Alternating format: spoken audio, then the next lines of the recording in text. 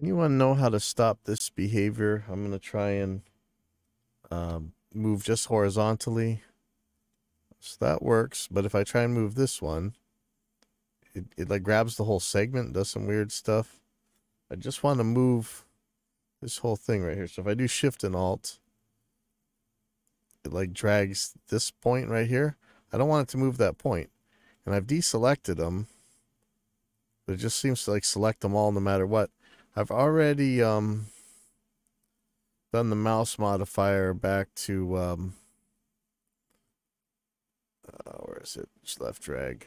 Move envelope segment, preserving edge points that I could set in the forum. The other one was an envelope display. This envelope point selection, pause time selection, I've deselected that. If anybody knows, please let me know.